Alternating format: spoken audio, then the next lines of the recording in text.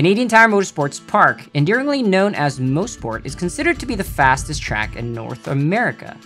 Whether you're going to Mosport for the first time, or whether you're a Mosport ace, I think this track guide might have something for you. I want to give you every little bit of detail about this track. I want you to know it as well as I do. This guide is intended to be applicable to everyone in any car, high or low power, so it can lack some precision in things like line. If you want coaching tailored to you and your car, feel free to reach out to me on Discord by going to discord.lasttenth.com from your browser. Before we begin, let's play through a reference lap done by our very own The Chig. After, we will dissect the track corner by corner so that you can be safe and find your last tenth.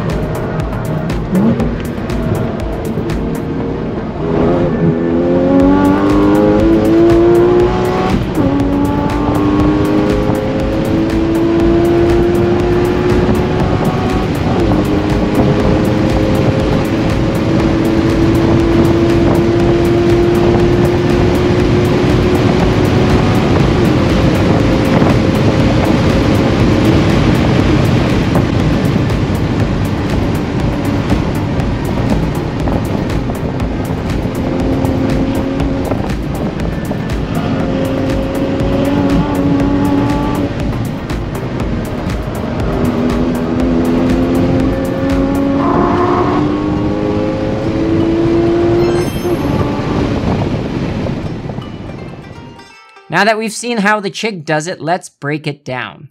Turn 1 is a relatively straightforward corner, aside from the visibility and slightly downhill. Optimize it like you would any plain vanilla corner. Entering T1, you want to stay as far left as possible. Look where the track disappears. That means the track starts going downhill from there. In this case, there's a cone for approximate braking and turn-in point, but cones aren't always there, or worse, they're at different spots. A more permanent reference is the sewer grate on the left. Most cars will need to brake, but if you have enough aero or not a lot of power, lifting might be sufficient. As you approach the crest in the road and see more of the track, you want to look for the super pave. The super pave is the darker part of the track, and I'm told it offers more grip. You want your tires on it for more grip, but you won't see it until after you turn in, so use the Marshall station as a proxy marker to point your vision in the right direction. Generally, you want to have your eyes on the apex when you turn in, but it won't be possible in this case. You will find that this is often the case in many corners here. Here, you can use the super pave as a reference. For most cars, you will want to put the left tires on the left half of the super pave. And right at the super pave, the track will drop. You will see it when we play it through in a moment, but you'll also see it in this picture here. The downward slope is steepest just after the entry at about 5 degrees. When the left tire lands, it will compress onto a grippier surface. This added grip will pull the front of the car towards the inside, so make sure you're prepared for it and work the speed up gradually. You don't want to be in a situation where it upsets the car too much and spins. While on the super pave, you want to be looking at the inside curb as your apex reference. The apex is generally halfway to about 3/4 into the curb. And because of the pit wall, the exit of T1 is actually narrower than the entry, so the apex needs to be a little bit later than you expect. Until you see it, you want to be easing the car towards the inside bit by bit as you decelerate. There's a bit of a camber on this corner, so you want to take advantage of that. The apex curb can be used by some cars. It's quite gradual and flat, but keep in mind it's painted and uneven. Also, the end of the curb is a sudden drop, and your suspension may or may not be able to handle it. There is some extra track to the right of the curb. If you're going for every last tenth, you may be tempted to use it, but it's very dirty past the curb, so use at your own risk.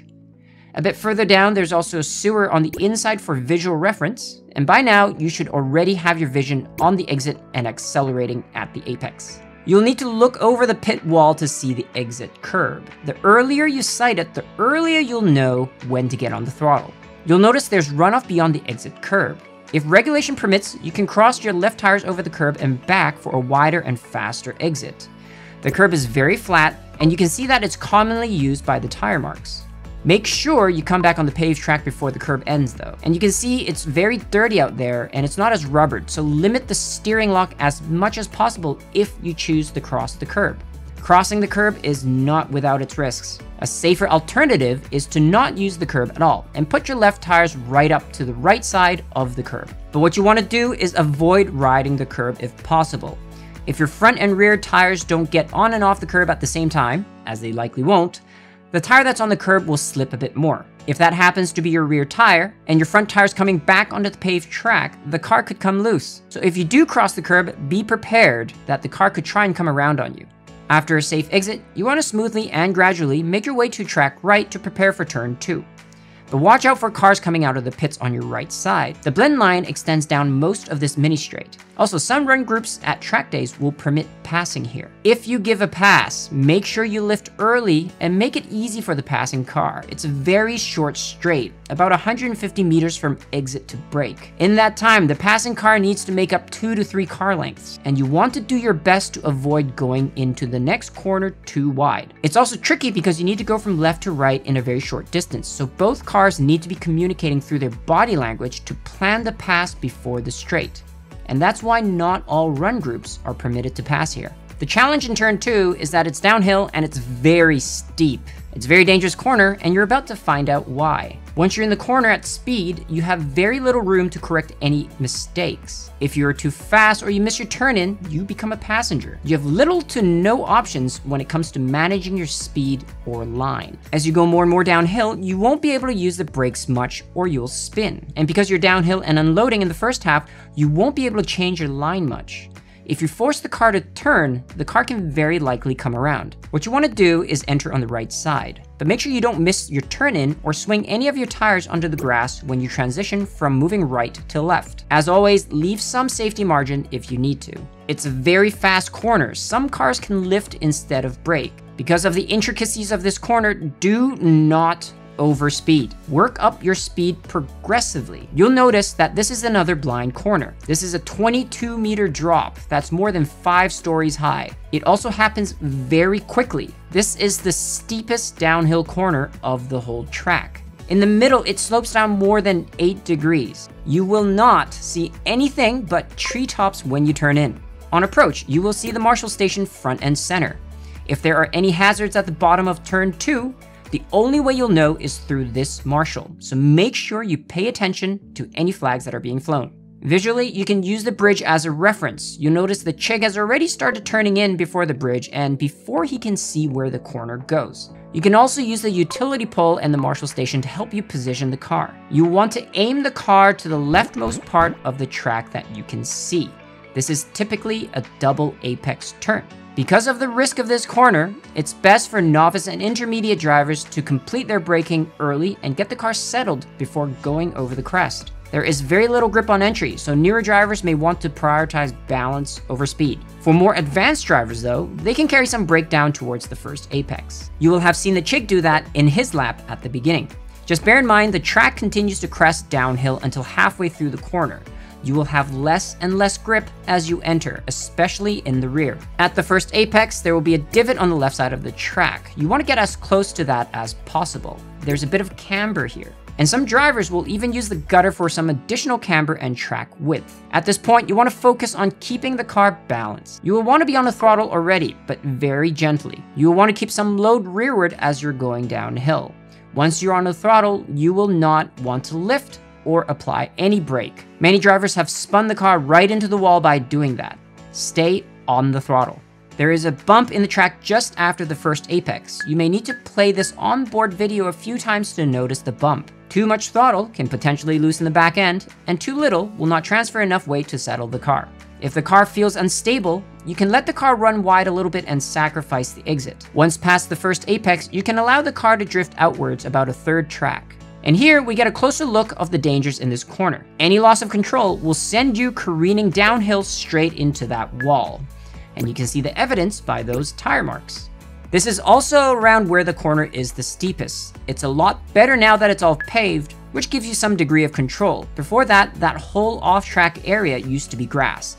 Once you're off track, you were guaranteed to hit the wall. There's also a Marshall station at the bottom of the corner. After the bump, you can start being a bit more confident with the throttle and start accelerating.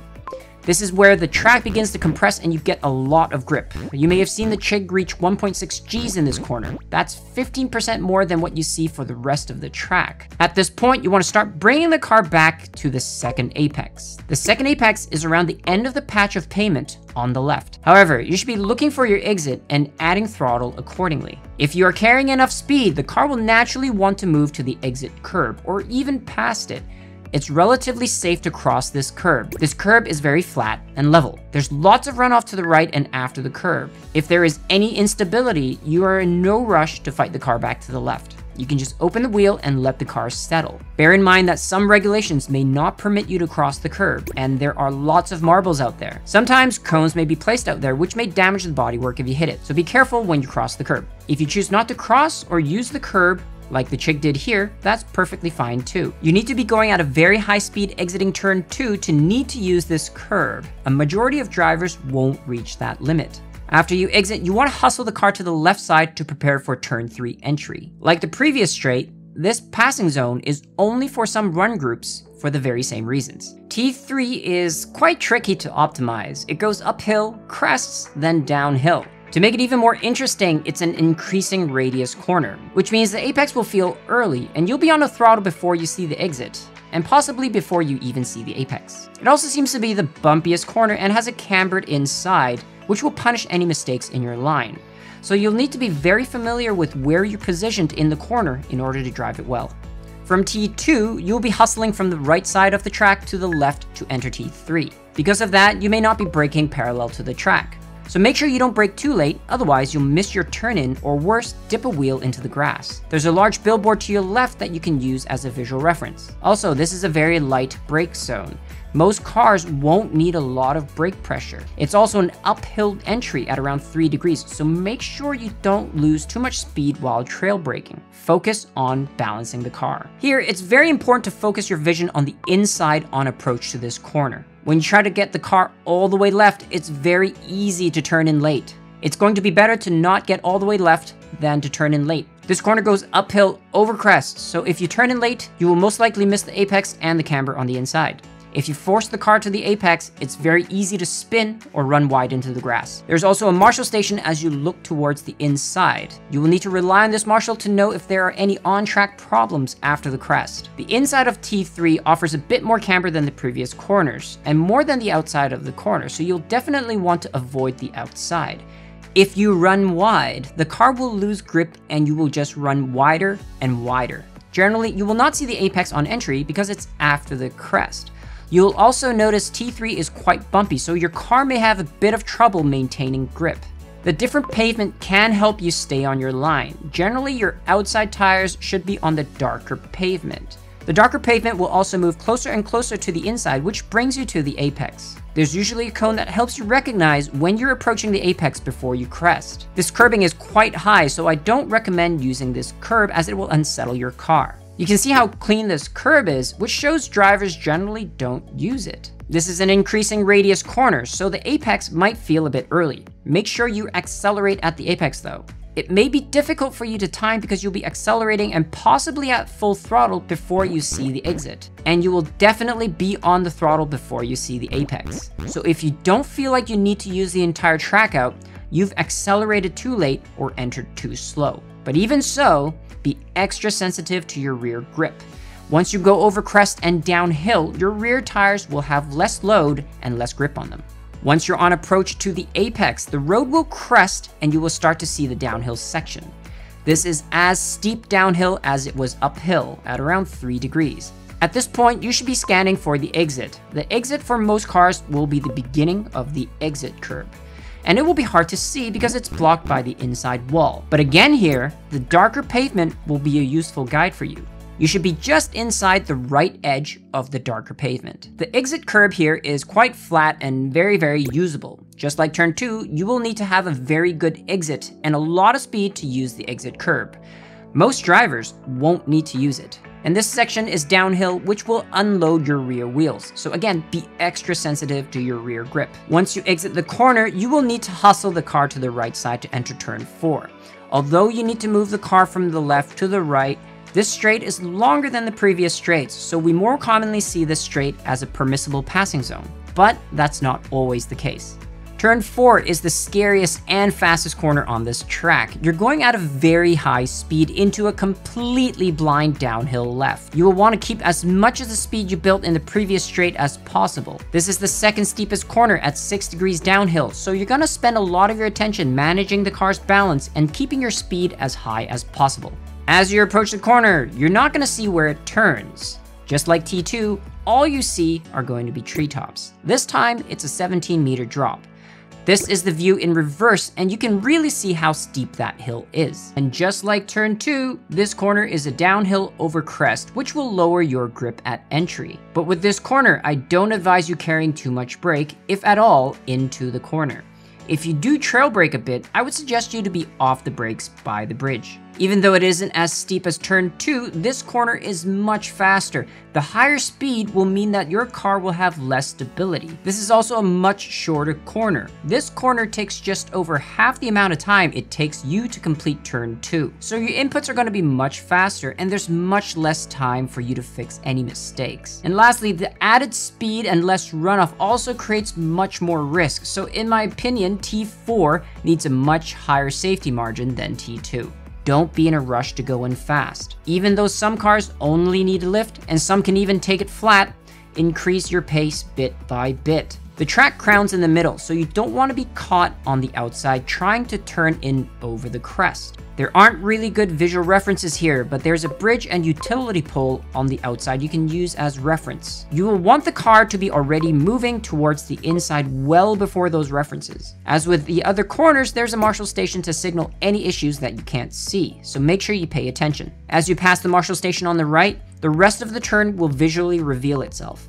Once you're past the center of the track, you will start getting on camber. You don't want to be caught on the off camber side. Once you're on camber, you can smoothly increase your speed and get some load to the rear axle in preparation for the steeper portion of the corner. At this point, you have a very good view of the entire T5, so make sure you give it a quick scan to see if there are any problems on track. The key to this corner is to maintain as much speed as you can through the corner while staying balanced. In this corner, you want to apex very late, almost at the exit of the corner, because you want to compromise the exit to get a good entry into T5, the most important corner of this track. The apex will be at the bottom of the hill near the end of the uneven pavement on the inside. The exit of T4 blends into the entry of T5A.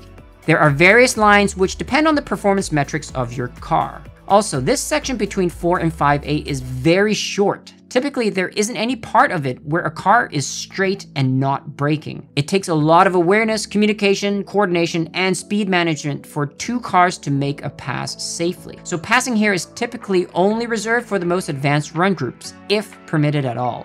Turn 5 consists of 5A, B, and C. This is the most important complex of corners on the entire track. It leads onto the straight where you typically spend about a quarter of your lap going full throttle. So a perfect exit out of 5 is non-negotiable. The challenge here, as you can see, is that it's a reducing radius with a very steep initial uphill. You don't see where you're going when you enter, so it's very hard to manage your speed, which makes it very hard to carry speed and keep decreasing it through the corner. In this case, you can see the Chig taking a line that favors straight line braking towards the 5A apex.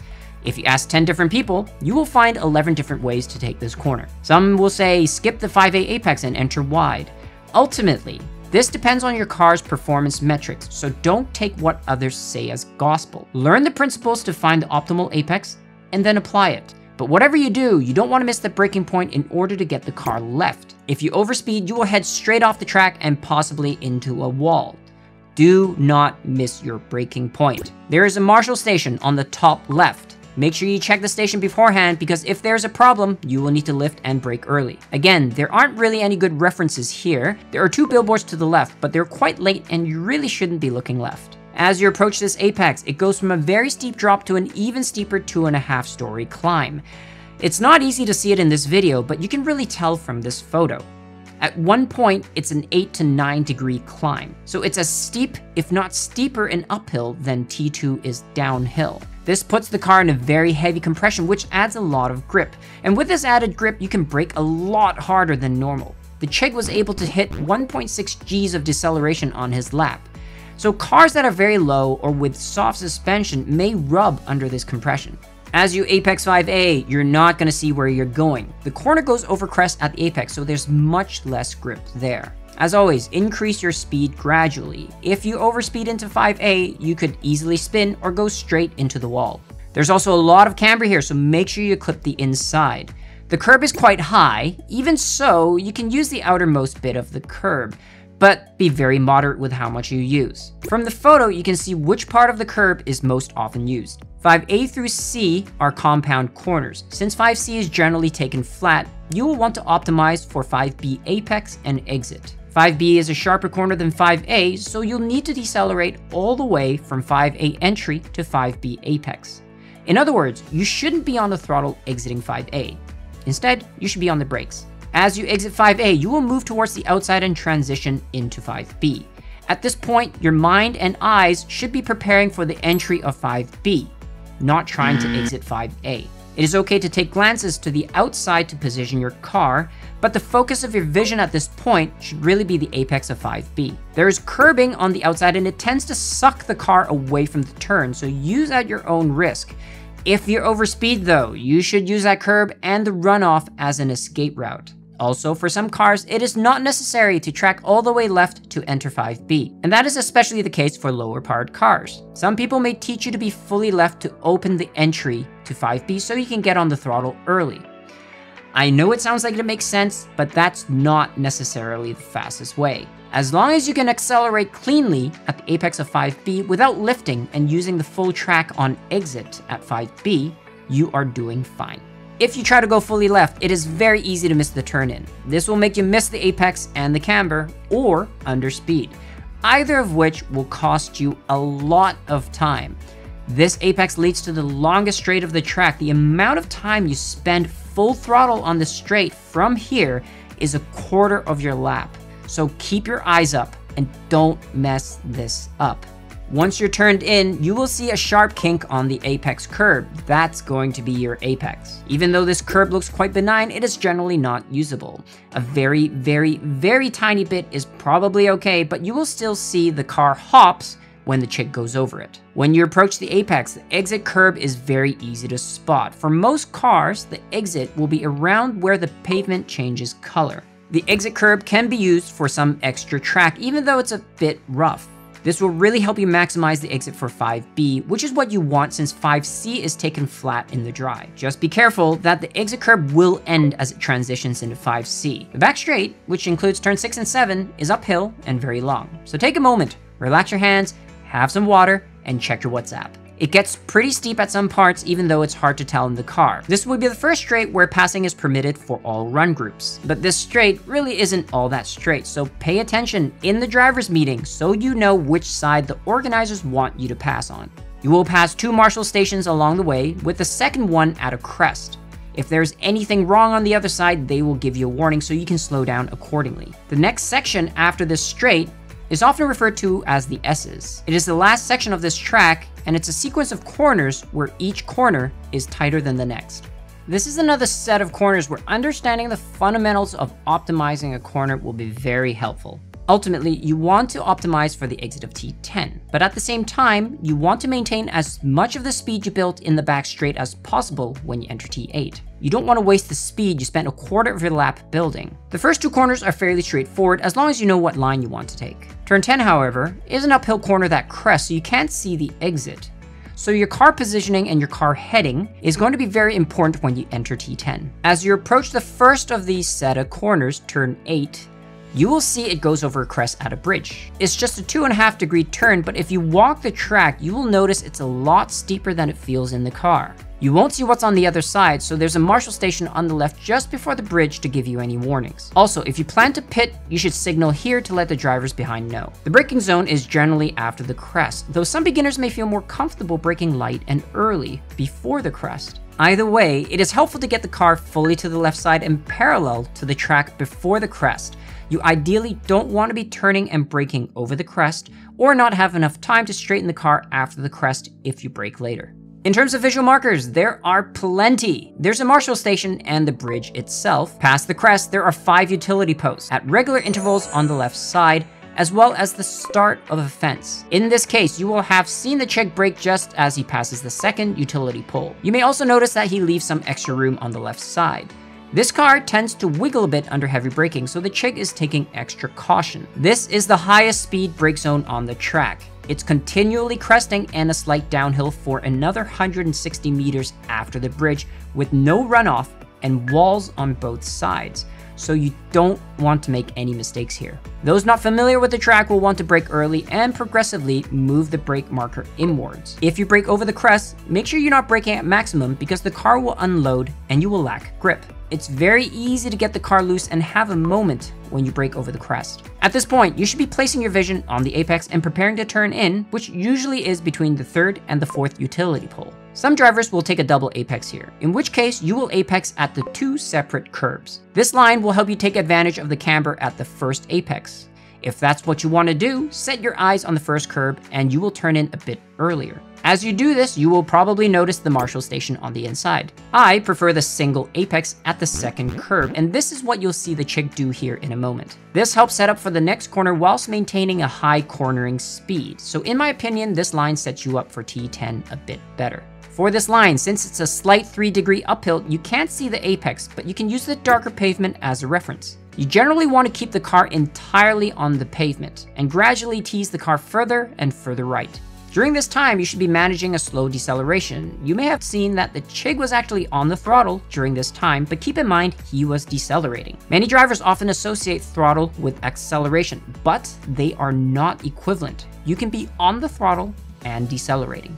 What the Chig was doing here was minimizing the deceleration with the use of a bit of throttle. This will be especially the case if your car has a lot of aero. Even though these curbs are not as aggressive, you will want to be careful with how much you use. You're at pretty high speed and you need to balance the car quite well here to maintain that speed. From the photos, you can see that they're only partially used. You can avoid the curbs entirely if you prefer. Also, comparing the discoloration on the second curb, it is clear that the second curb is a lot more used than the first. Approaching the apex, you want to check the Marshal station to your right to make sure everything's clear. If there are no problems and you're not pitting in, you should be scanning for the turn 9 apex and mentally preparing yourself to enter T9. Exiting T8 and entering T9, you want to be closer to the right than the left side of the track.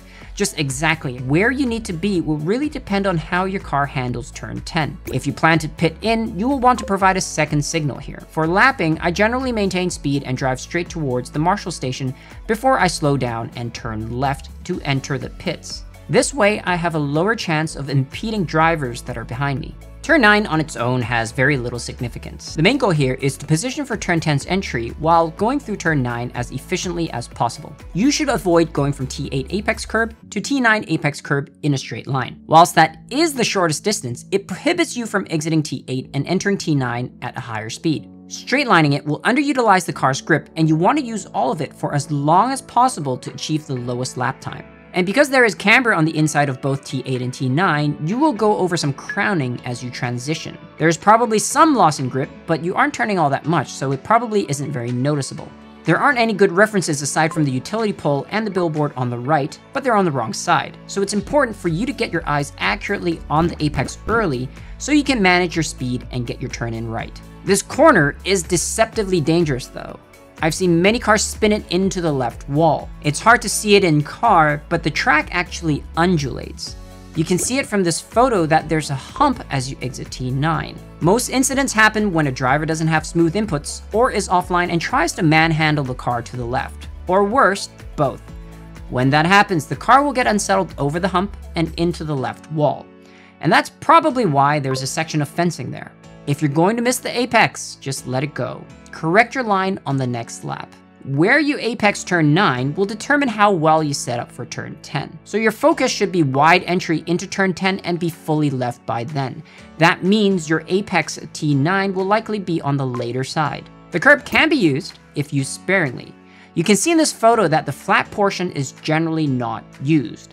The curb is quite aggressive as you use more of it, so it's best left until when you're more familiar with the corner. Coming out of turn 9, the car will want to drift out a little bit, and that's okay as long as you make it back to the left side before you turn in for turn 10. Again, you don't want to miss the turn in by trying to get the car fully left. If you miss the turn in, you're going to miss the apex. So for our final turn, turn 10, it leads onto the front straight, so you want as good as an exit as possible. And because the entry is uphill, it is very easy to understeer when you overspeed. You will need to manage your speed and turn in very well and open up the entry as much as possible. And if you can't get the car fully left by the time you turn in, then the issue is with your T9 apex, not your T10 turn-in. Problems with line are usually just symptoms, and the causes are generally going to be upstream. At this point, you're going to see the Marshall station in front of you. This will be the last Marshall station before the front straight. Since you can't see the front straight, the Marshall station will warn you of any problems. The entry into T10 is about 3 degrees uphill, but the apex is relatively visible because it doesn't crest until you exit. It's the same steepness as turn 8, but it looks and feels a lot steeper. You're going to do a lot more turning here, so the slope affects your car a lot more. There aren't any clear references, but you can try using the signage on the pit wall to your right. And just like between turn 9 and turn 10, there's a bit of crowning as you move between turn 9 camber and turn 10 camber. But the track starts compressing at that time, so you don't actually feel much loss in grip.